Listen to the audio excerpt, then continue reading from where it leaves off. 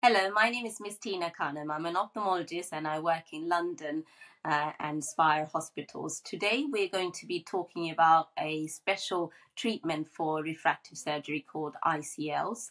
These are implantable contact lenses. The symptoms for these conditions are the same as for LASIK and SMILE. You may be long-sighted, or you might be short-sighted, or you may have something called astigmatism, which means that your eye is more like a rugby ball shape than football shape. So you will see blurry vision without glasses for those conditions. That's what we treat with the implantable contact lens. It's like the contact lens that you wear on top of your eye. Instead, the surgeon will make small keyhole surgery to put the lens inside. I'll show you on this model of the eye. So this is the front of the eye, and this is the iris where the colored part of your eye is.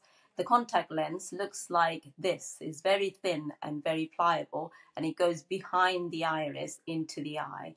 The advantage of this lens is that it does not take away anything from your natural cornea or natural lens, unlike the LASIK and SMILE procedures that you may have heard about.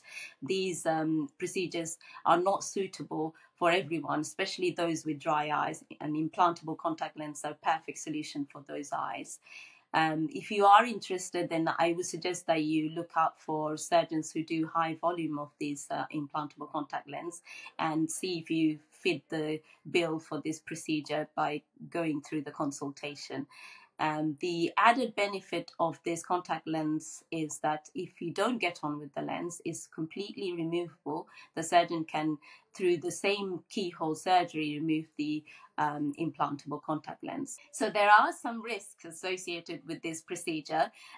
Two of the main ones to be aware of is high pressure inside the eye, which can cause glaucoma, or early onset cataracts, which may need taking out sooner than later. So if you do consider this surgery to be one of the suitable treatment for yourself, I would suggest that you go through a detailed consultation and discuss with your surgeon the pros and cons in your case.